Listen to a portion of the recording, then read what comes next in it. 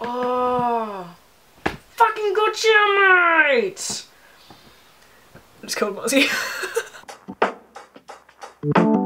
It's been a while. Took a little bit of a break. That was unintentional, but we're back and we're here to stay. So you may have noticed that I took a little bit of a break, a bit over a month, which is insane for a myriad of reasons. Like, I didn't plan this, but yeah, life just got crazy for a bit there. We were going through some personal issues, some health issues, and then I was away on holiday. I was with friends for a while, and then I went to go visit family, and then the good old Pandoodoo, yes, I did steal that from Naomi, decided to come back and just have a little mess with Melbourne again, and then it decided to go away, and then it's back and we're in our 6th lockdown. So that's great. And because of that, I've actually had a chance to like slow down and sort some things out. I also got really hectic with work for a while there. So it was just like, the idea of filming was just like, nah. I was coming home from work and just sitting on the couch and just staying there. Not a lot of motivation going on there, but we're back and hopefully here to stay. I missed you guys, and I think that was the other thing. I think I needed to like, my hair is bugging me so much. So this is why I don't bother getting ready, because if I come to you looking like shit and acknowledging that I'm looking like shit and not doing anything about it, then it's okay. But when I try to look nice and then things aren't quite in place, it bothers me. Anyway, that's not the point.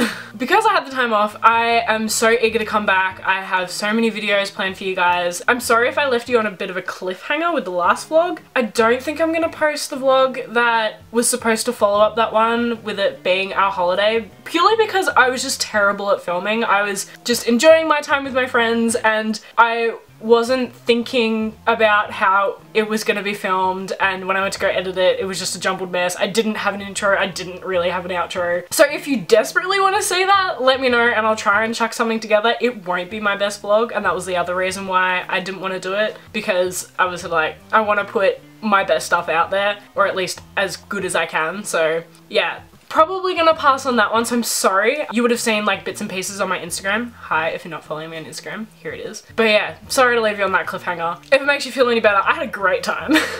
And then obviously going and visiting my parents was awesome. I've spoken enough about that, so let's just move on to the actual point of this video. So I wanted to come on here. This isn't really the type of content I really thought that I'd be making, and I don't know, it's not that it's not my vibe, and it's not that it's not me, but yeah, it's kind of like a personal thing, and I don't think I ever thought that I'd share this kind of stuff. But I wanted to talk about goals and resolutions just because I actually do find that kind of stuff interesting, and I do watch videos about it. And I actually ended up finding a section in my diary that had all of my goals and resolutions that I wrote at the start of the year, which I actually totally forgot I'd written in the first place, which is kind of good but also kind of bad, because I obviously wasn't trying to actively make sure that I was ticking certain goals off. And the reason I want to do this is because I think a mid-year check-in is really good, because it sort of reminds you of what your plans were, and it sort of reignites the passion and the motivation to actually get those goals done. And also, a year is a really long time, as much as it feels like it's going so fast, and I don't think you can set goals for an entire year, because things change and your mind changes and you have new goals that you end up finding that you really want to achieve. So I think a mid-year thing is good. So we're gonna look at these, assess them, and then write some new ones. I had quite a few things written down. Some are pretty general, some are more specific. I'm just gonna go through them and say if we've achieved them so far. So first I had written was be more positive. I don't really know why I wrote this down, but then again, when I wrote this, it was right after 2020, and we all know how that went, so that kind of makes sense. I definitely think that I've been a lot more positive. Melbourne's been throwing a few things at us, so I think this time around I've definitely been more positive. I've sort of have the mindset with the lockdowns now of, we've done it before, we can do it again. As much as we don't want to be doing it again, we can do it. Like, we did it for pretty much all of last year. So if we need to do it for another month, we can manage, we can get through it. So tick that one off. Create a schedule. Ooh. Yeah, that's not a thing in my life. I would say that I could try to create a schedule, especially during lockdown. Like, it'll be a lot easier to create a schedule. But when it comes to my jobs, I work 3 jobs. I've actually just recently gotten a 4th. Don't even, oh my god, don't even ask about it. Usually day to day, I have 3 jobs and they're all casual. One of them I haven't even been to since May because of restrictions, but they're all very flexible jobs and times seem to be changing all the time, and it's just really hard to make a schedule. I think when I come out of lockdown, I think I should definitely try to be more structured, as structured as I possibly can. So we haven't achieved that. That is fine. We will work on it for the rest of the year.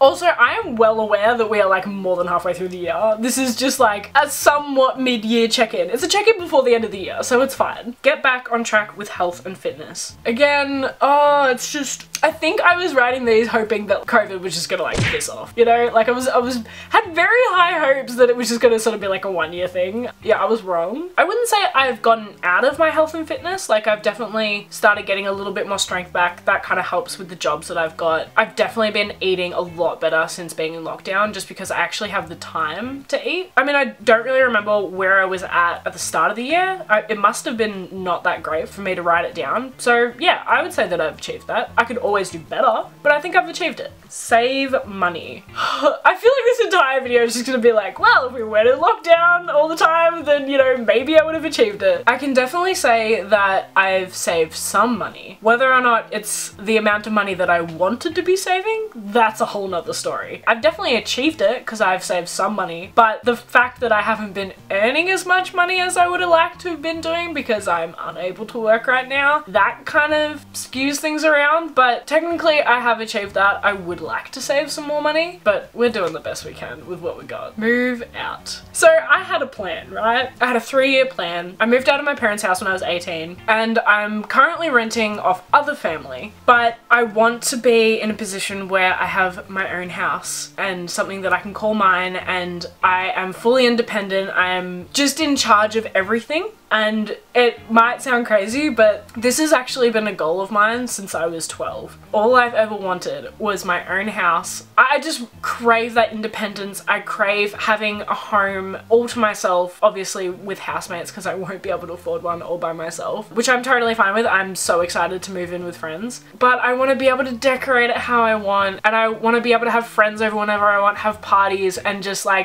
be what I think of when I think of as an adult.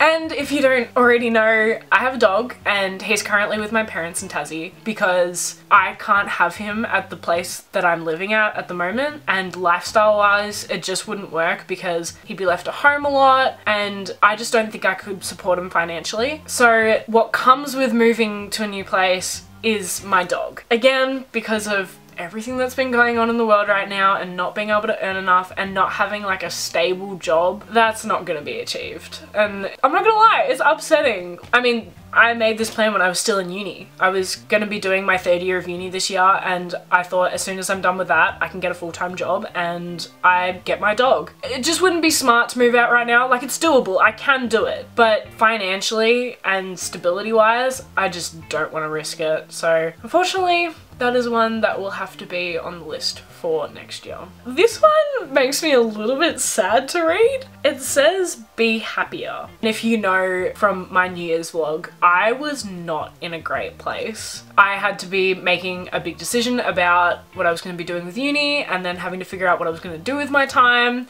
And yeah, I was really, I guess, sad to put it in a simple way. And I was really unsure about a lot of things. That's okay. And I worked through it. And I would say I'm happier. Like, I'm a happy person. I've got things to be happy about. But I think I'm a lot more sure in myself, which makes me happier.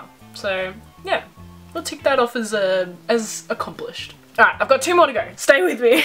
Take more photos. I actually loved this resolution, and it is something that I can tell you right now I've ticked off. I was realizing that I didn't have a lot of memories to look back on, especially of myself. Growing up, I was always that kid who never wanted to be in the photos, which sort of aligns with the whole not great mentally and not very comfortable in my body, and didn't really want to have photos of me in the place that I was with my body. So there's a lot of like deep meaning sort of side of not having a lot of photos, but I was realizing that I didn't have photos of me at certain times of my life, and or at least I didn't have enough to look back on. And I was sort of like, I want to be able to look back 30 years time and be like, this is what I looked like in 2015, this is what I looked like in 2013, this is what I looked like when I was 20 and, you know, living out of home and hanging out with my friends. I've just always been the photographer. Like, I've always been that person who takes photos for other people and just never really wanted photos of myself. So yeah, for memory's sake and for looking back on things, I just really wanted more photos of myself and my friends and things that I was doing. And if you scroll back on my Instagram, you can definitely tell that I have achieved that. And even things I haven't posted, like, I've got so many more photos of myself and my friends and the people that I love. If you're someone who doesn't take a lot of photos, definitely put this down as a resolution, because I am so excited to look back on photos. Lucky last.